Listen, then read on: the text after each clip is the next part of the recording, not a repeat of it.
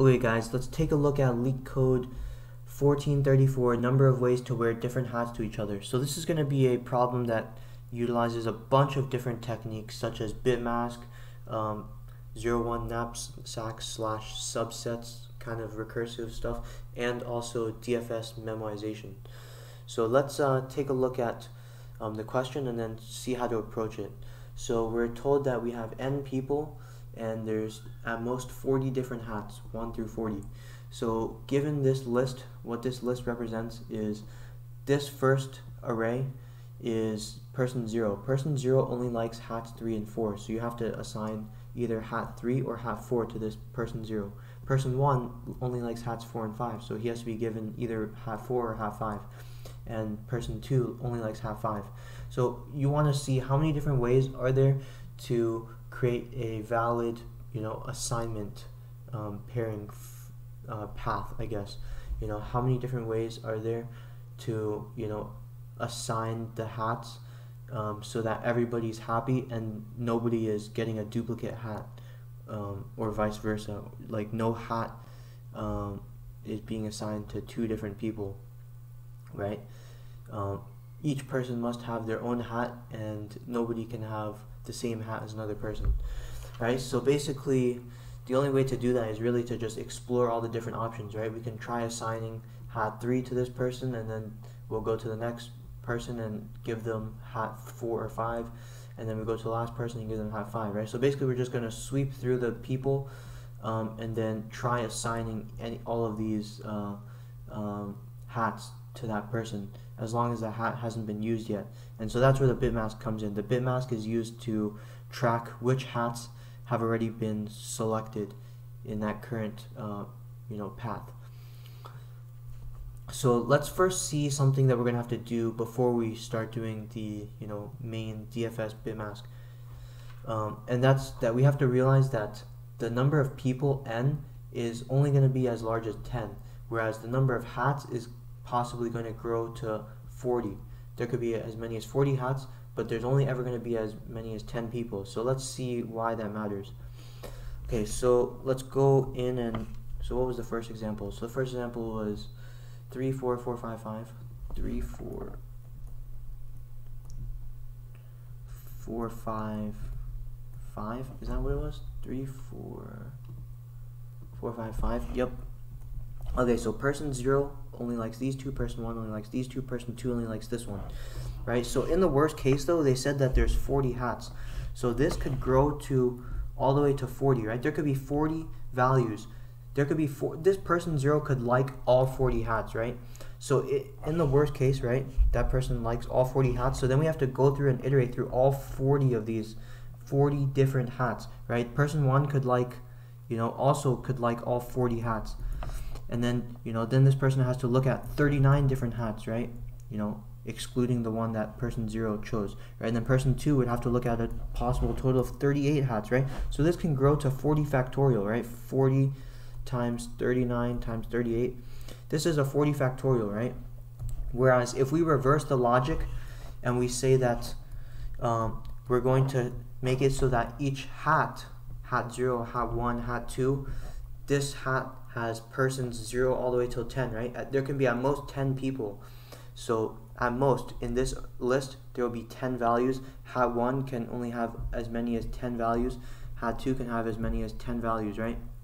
So then this is way less. This is 10 times 9 times 8. So this is 10 factorial. So that's what we have to do. We have to transform this data and create a new mapping. So basically we have to go in and have a new map which has the key equal to the hat number, and then we have the value equal to the people liking that hat. Okay, so that's the first thing we have to realize, right? If you do it the original way, then you'll time limit exceed. That's what I tried to do the first time. It got TLE. So let's see. So using this new logic, we have hat 1, hat 2, and then we have the people, blah blah blah blah blah, up till 10, just all 10 people like hat 1, all 10 people like hat 2. So where does the bitmask come in? I already explained how to do the bitmask in the last video, but I'll do a quick recap so that you don't you can watch this video independently of the other video and still kind of have a good understanding of bitmask. So the bitmask will keep track of which people have already been used, right? So if this hat1, if we choose to use, you know, person 5 or something, or let's use 3. If we use person 3, if we select or assign person 3 to hat1, then in our bitmask, what should be reflected is a new string of 0, 1, 2, 3. So then this value, so this bitmask is called a bitmask because this is a binary bit representation. So then we'll mark this third index as a 1, meaning that this third person was used / assigned. You know, so I guess if maybe the second person was used, then if the second person was used, then this index would be a 1, right? So that's kind of the idea behind the bitmask. You'll just mark that index as 1 if that person was used. So let's say we went to let's say we were iterating through. We chose 3 for the first hat. We assigned person 3 to hat 1, and then we moved over to hat 2. And now we have all the selections from 0 to 10 again. How do we know which selections are available and which selections are already used? Well, we're going to pass through this binary string to this next iteration, to this next recursive call, right? And you know, one way you could do it is you could iterate through each digit in this binary string, but that wouldn't be very efficient. What you can do is you can use the ampersand to check if the current number that you want to, so basically in this hat2 list, we're going to want to, you know, we're going to iterate through from 0 to 10, and we're going to see, you know, we're going to check if each number has already been used in that current previous by a previous worker or something, right? So we'll, you know, let's say we wanted to check if 2 was already, if person 2 was already assigned to a different hat. How would we check that? So the binary representation of person 2 looks like this, right? Like I said, this second index is marked with a 1, saying that we want to use this one. So we will AND together these two binary strings, and what happens when you AND 1, 0, 0, 0, 0, 1, 0, 0? When you AND 0 and 1, you get 0, 0, 0, 0. So if your resulting ANDed binary string, if you AND together these two and it becomes 0, that means that there was no overlap, and that means that this person 2 was not used yet. So you can go ahead and process this person. In the case that you're trying to look at person 3, you know, person 3's binary representation would look like this. So if you ANDed together these two, right, what would happen? You would have a 1 in this place here. So this is not 0 anymore, so that means that there was an overlap and you can't process person 3. So this bitmask will keep track of which people were already used by a different hat. So that's kind of how we'll check that. So using an ampersand, right? The ampersand is the bitwise AND. So let's say we wanted to, so we found that person 2 was not used yet. Person 2 was not used yet. So we're going to want to process person 2. You know, we're going to do a DFS. We're going to assign person 2 to this, to hat 2. We're going to assign person 2 to this hat, right? And then we're going to keep going to the next iteration. So how do we update our bitmask? How do we update our bitmask to reflect that we've just, you know, used person 2? Well, it's pretty simple. Using these two strings, right? We'll just we'll OR them this time. We'll use an OR, a pipe. So when you OR 1 0 0 0 with 0 1 0 0, the OR is 1 1 0 0. So now you can pass along this new binary string to the next iteration. Right, so we can pass that along to the next iteration. So 1 1 0 0. So now we can say that we've used both person 3 and person 2. Okay, so that's how the bitmask works. So on top of the bitmask, what else do we have to consider? What else do we have to consider in this problem? So just doing that is not enough. We have to take into consideration one more thing. So let's go back to the problem and let me show you another example. So let's look at example 2, right? So 35135, 35135. Okay, I'm drawing this out on my whiteboard here. Let me switch back. So it says there's 4 possible ways to choose hats, right? 4 possible ways. All right, so let's take a look at this whiteboard. So let's say this was person 0 and person 1. Right, so if we were to assign if we were to assign hat 3 to, or sorry, let me rewrite this in the new format, right? We have hat 0, or sorry, hat 1, or no, what do we have? We have hat 1, yeah, hat 1, hat 3, and hat 5. So hat 1 was liked by person 0, hat 3 was liked by 0 and 1, and hat 5 was also liked by 0 and 1, right? So if we were to blindly always just, try to assign this hat to the first person, then hat 1 would always be assigned to person 1 or person 0, right? But also hat 3 and hat 5 also, can be assigned to person 0. But these two options are going to be closed once we assign hat 1 to person 0. So what's one way we can avoid this? And right. So if we had hat 1 assigned to person 0, then you can only have hat 3 as person 1, and then hat 5 as person 1, right? Right. So how do we make sure we open up all the possibilities, right? We want to have a combination where hat 3 is paired to person 0, and then hat 5 is paired to person 1, or hat 3 is paired to person 1, hat 5 is paired to person 0, right? But that's not going to be possible if we always just assign, if we always use hat 1 and give it to person 0. So what we have to do is actually do a 0/1 knapsack / technique, basically where we take / don't take. That means or sorry, like use / don't use. That's a better way to put it. Use / don't use. Right? So that means we can actually sometimes just skip this. We don't actually necessarily have to use hat 1 in our combinations, right? We can just skip this whole thing and just go to the next iteration, and let hat 3 take person 0, be assigned to person 0, right? Or in the other case, we could just have, or maybe we could use hat 1 as 0, but then skip. We could skip this one. We could skip this one and use only hat 1 and hat 5, right?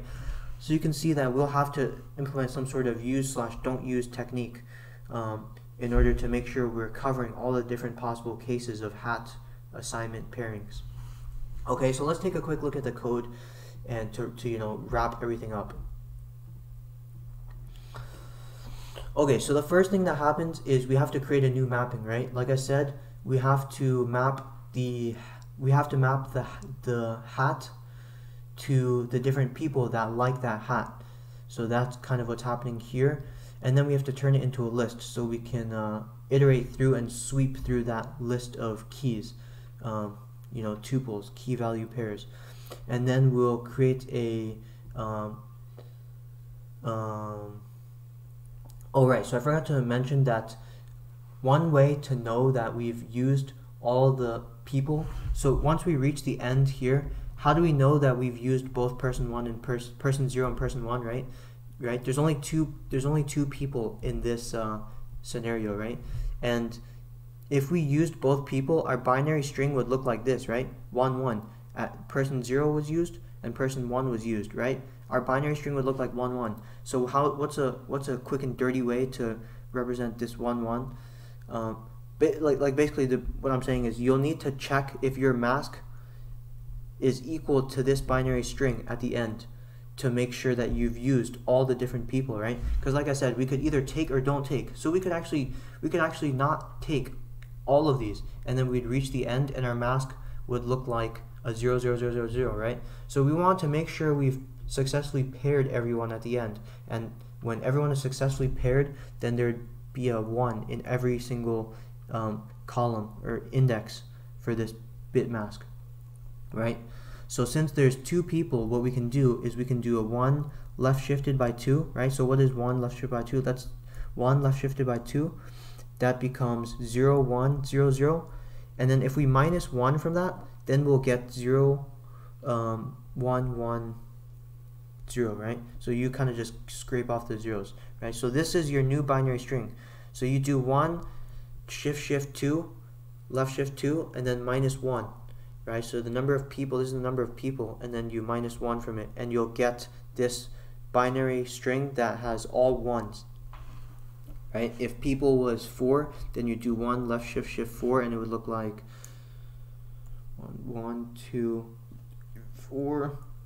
It would look like this, right? And then you minus 1, and it would become 0, 1, 1, 1, 1, right? So this is your, at the end, your base case is you're checking if your mask is equal to this, you know, all used up binary string. Okay, so that's what this piece of the code is doing. And then we're going to call the DFS with a 0 index and a 0 mask. Oh yeah, also the other base case is once you reach the end of the new mappings, you know, the mappings that we created of the hat to the people that like the hat. Once you reach the end of this, then you should also break out. Otherwise, you'll just keep recursing indefinitely. So here is the don't take logic, right? If we're not going to use this hat, then you just update the index to the next hat, and then you will keep the mask the same. And this is the logic for when you do decide to take a hat. You're going to go through all the people in that current hat and see which person was not used yet. If the person was already used, then you'll just continue to the next iteration, to the next person in that list of people, right? Like I said, the ampersand is what you know, determines, you ampersand the mask with the 1 left shifted by person, right? So going back, I kind of skipped over that, but basically the 1 left shifted by person is just, you know, let's say you wanted to check if person 2 was in this mask. Let's say the mask is equal to 0, 1, 0, 0, and you want to see if person 2 was in this mask. 1 left shifted by 2 will give you, right, it will give you this, it will give you 0, 1, 0, 0. So then you ampersand these two values and check if they give you a 0 or not, right? If it gives you something other than 0, then you need to continue. If it gives you a 0, then you can assign that person. So by assigning, we're going to insert that, we're going to insert it into the mask with an OR, and then we'll just call it DFS, and we'll update our total number temp. Temp is always going to just return the total number of valid pairings, right? So at each, basically when it hits this base case, when the mask is equal to the all used up mask, then you'll return a 1, and basically all that stuff will just bubble back up. You know, it'll all bubble back up, and then you'll eventually get your answer here for temp, and then you'll return this, and it'll keep bubbling up.